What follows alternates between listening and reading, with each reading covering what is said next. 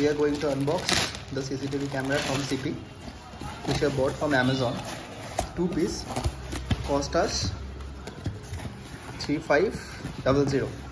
Now we're going to install it, the camera, and there is also a memory card of 64 GB HP. Now the camera has Wi-Fi,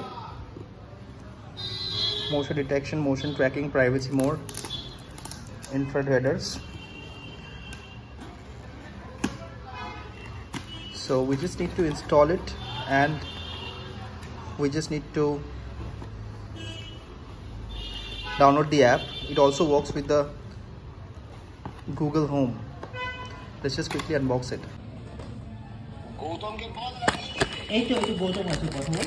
This is the mounting. Inside the box we have got the mountings, as you can see, and a power adapter and a cable. It's a basic adapter, 1 ampere, and this is the cable. Okay, not universal though. So we're just quickly going to set it up. Let's see. So we just connected the plug.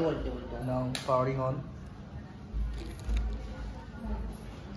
Now it will take some time. Set it ready. Let's just do it. We just need to install this app. After setting up the app, you just need to scan this QR code and it will say Wi-Fi connection has been successful. Then you need to I heard a POM. Now it will just connect to the Wi-Fi and it will connect the device, register the device on the cloud. So device quality, build quality is very good.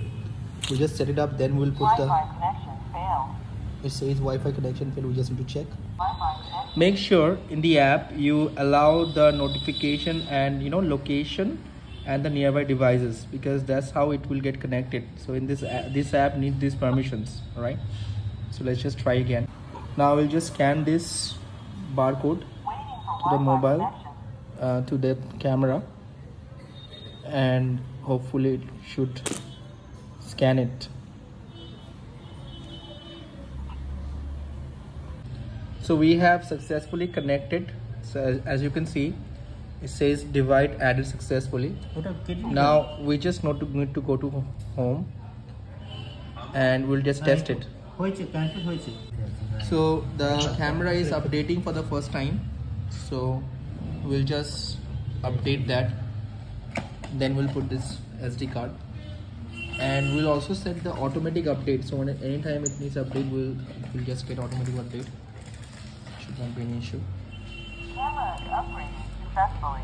So as you can see that starting now. Please wait. So camera has updated. So whenever it gets updated or turned off, it just turn it face back. Very shy. Anyways, so yeah, it's got started.